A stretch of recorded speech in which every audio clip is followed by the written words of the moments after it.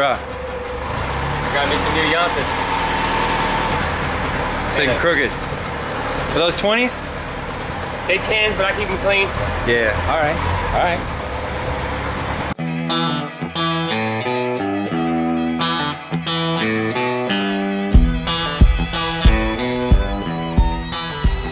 Alright, so we're working on old 12er Scout. Howdy.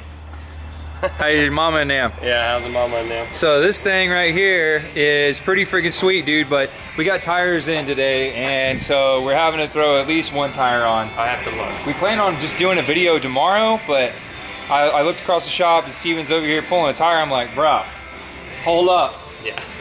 Hold up. So, went and grabbed the camera, and that's what we're doing. Check these tires out, dude.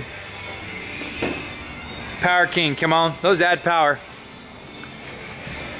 Extra traction. Hold on, I'm done with the camera here. Extra traction. I know a guy who's got a set. Power King. Oh yeah, I do have a set. Mita. Booyah. Don't look too long though, because you'll know what it looks like already. Yeah. We're gonna pretend like we don't know exactly what that looks like on that wheel, okay? Exactly. Even though we're parked right here and it's right there, we don't know. We've never seen it. So we're excited. So, he's gonna dismount one off the factory wheel and throw it on there, and we're gonna see what we be having. I also cleaned up, I cleaned up my hubcap a little bit. Oh yeah, dude, check this out. So look, this one, that's just like as it came out of the barn, and this is after getting steel wooled. Broski. And so I got Choppas, bro. Yeah, I got a lot of that to do. Like, oh yeah, headlight bezel's been painted. All that stuff, dude. I know this will clean up. Yeah. So. Fix me a Power King, dude. Remember, lefty tighty. Or are you gonna buy parts? That's right. So the right side, passenger side of a Scout, left-hand threads, lefty tighty, righty loosey. Otherwise, you sit there and impact it like we did when we were kids on our Scout, and you run all the studs, and your dad gets home, and well, you just tell him that it was always like that, and he knows you're a liar.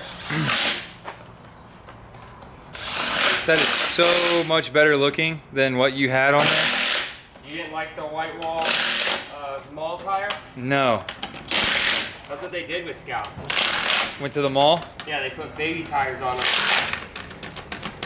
They were mall crawlers? The original mall crawler? Yeah. Yeah, I don't think so. Okay, I got enough weights on here. I hope my hubcap still works. Yeah, it was like 7.5 ounces on one side. It's literally half a pound. Borowski.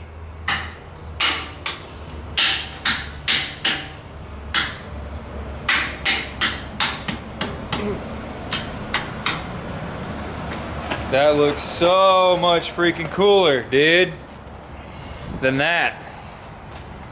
This is bunk. This is like a librarian in 1962. And this is like a 12er. Yeah. In 1963. Alright, so we got this dweeb Scout in here, and we're gonna do you're doing shapers today, right? Shapers and everything. Yep. So before we did that though, we wanted to pull the top off because Scouts look cool, but they look way cooler without the top. The full top is like the worst look, especially with one stock. Like if this was on like 35s or 38s or something, it might look cool.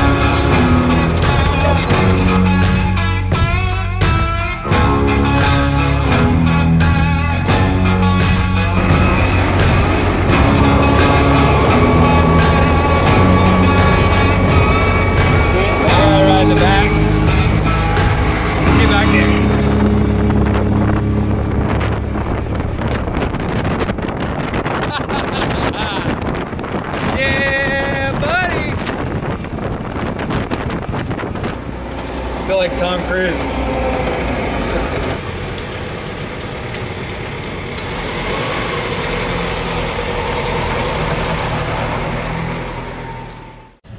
Alright guys, we're up here on a Saturday knocking out the rest of the stuff on the Scout, and we've got some things done that we didn't film, one of which was swapping to this Weber carburetor. So this is a 3236 DGEV, I think is what the entire name is on this carburetor, and it comes with the 2-barrel to 1-barrel adapter, and we really didn't have to do a whole lot with it. We put a light skim of RTV just because that is a Chinesium adapter, it looks like, so we didn't want to have any vacuum leaks, and the shape of it's kind of whack, so we wanted to make sure that it wasn't going to leak anything. So we cleaned everything up, planed it all down, put the adapter on, put the carburetor on, and spent a little bit of time tuning it. We got the kids up here, so if you hear them hollering in the background, that's what's happening. We actually played a little bit of hell with this thing, tuning it for a minute, because it's got a timed vacuum port on the backside. Actually back here where we have the original, not completely original, but the line, the vacuum advance line that goes to the distributor, we had this just hanging off to the side because we didn't initially see the timed vacuum port on the back side of the carburetor. So we had some lean tip-in issues, and it gave us a good reason to verify timing and look at vacuum and all that kind of stuff, and which we made all look perfect. Base timing on this thing, after messing around from everywhere between about 8 to 15 degrees, I think we set it at about 11 or 12, and mechanical advance somewhere in the low 30s. Yes, sir. 32, 33 degrees, that's all usable. Don't know if that's spec or not, but we know the mechanical advance is working. It's not over advancing. We're not up in the 40s and the 50s, or no mechanical advance at all. So we had some drivability issues we were trying to work on, and I think a big part of it was fuel pressure, and the factory carburetor, a little Holly that was on it, was just tired. It was leaking gas externally and internally. Super old. Yeah. We had black smoke coming out the tailpipe at part throttle, and under a low vacuum condition like wide open throttle, it was extremely excessive. Yeah. And then when you close the throttle, it was even worse. It looked like an old Detroit diesel with A dirty air cleaner. Yeah, and a bad turbo. So fuel mileage was terrible. We burned through 10 gallons of gas, and we probably went like a total of 20 miles. Yeah. And so the oil quality was terrible, it had gas in it and all that stuff. So anyway, long story kind of short now, kind of long because I've talked a lot. Long story, medium length. Yeah, a long story, kind of medium, except for what I just said, now making it long. It's long. Thanks to y'all's longevity, yeah, we can tell you about our long story. We swapped this carb on, and it's running like a champ.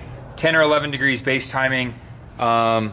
It's perfect. Fires up on the first crank of the key. Holly regulator.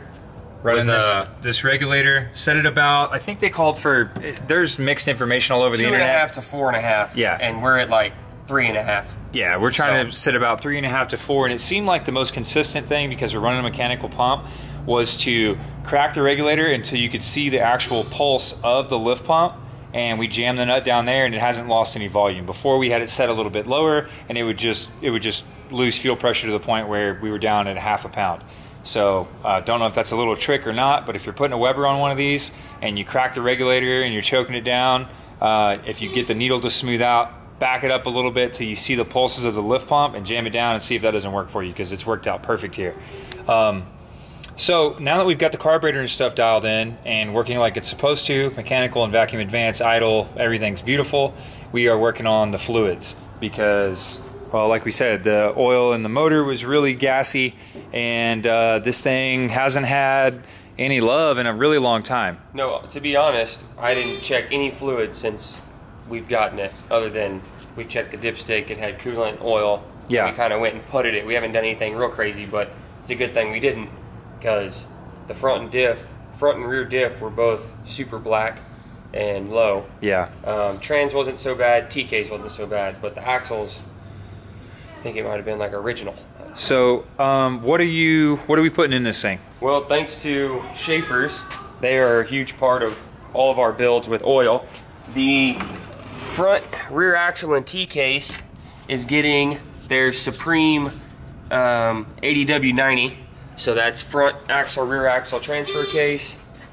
Engine, I like 1540 and everything basically. Yeah, it's the same stuff we run in our Cummins trucks and all the diesel stuff. It's got zinc, it's got moly Our in air it. compressor, we literally run it in anything that we own that takes oil, from lawnmowers to chains. It doesn't matter. It gets Schaefer's 1540 and It works really well. Yeah. Transmission, got their 50 weight, which you can run this in G56s, NV5600s. Basically, from what I understand, like any and all new manual transmissions, you know, diesel truck related, you can run this in. So we also use the Schaefer's 219 grease. It's like an extreme pressure waterproof grease. It's green also. And we use that in the closed knuckle front axles on these international trucks, from the little ones all the way up to the big ones, in place of cornhead grease. So Schaefer's has really, really good stuff, especially if you got an older truck and you're looking for a good lubricant for everything that you have, engine, trans, T-case, axles, all that stuff. They have what you're looking for. So thanks to Schaefer's, we appreciate you guys. They've had our back for years, going on 10 years now, maybe even longer. We've been running Schaefer's in all of the hot rod stuff and all of our old trucks, and now we run it in basically everything that comes into the shop because it's just a really good lubricant. And so we've stocked up on it. If you need something, y'all holler at us. Go check out Schaefer's website, look at all the stuff that they have to offer, and I'm sure they've got something that fits your application there. So anyway, we're going to finish changing fluids, and we're going to go for a ride, and we're going to enjoy our life. Oh yeah, that's what we're doing. So yeah, if you can't tell, big shout out to Schaefer's. They've got our back. We wanted to take an opportunity to do the same thing for those guys. Steven's wearing his swag today. I got some Holly stuff on. We love those guys too. So anyway, just trying to show some love to the people that show love to us and give y'all guys some insight as far as what we're using on the Scout and what we use for basically any and everything that needs a lubricant.